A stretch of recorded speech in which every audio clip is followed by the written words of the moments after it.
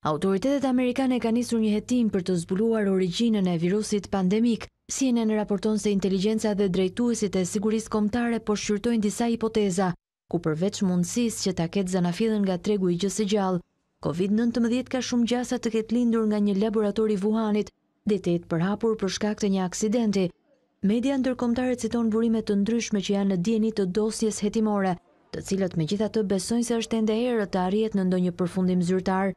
Inteligjenca amerikane ka dyshime të forta se ndonjë pjesëtar i laboratorit është infektuar me COVID-19 për shkak të ndonjë incidenti apo keq menaxhimi të materialeve eksperimentale dhe më pas e ka shpërndar tek të tjerët.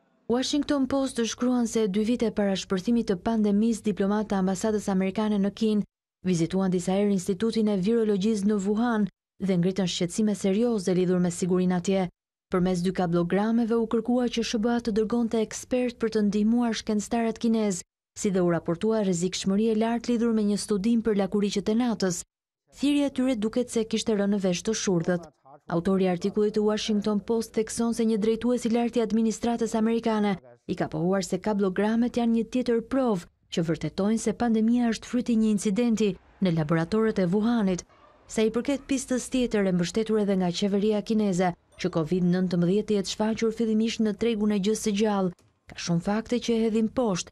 Fillimisht personi i parë infektuar me koronavirus nuk ka pasur asnjë lidhje me tregun e Wuhanit, njësoj si pacienti 0 apo 1/3 e rasteve të para në këtë qytet.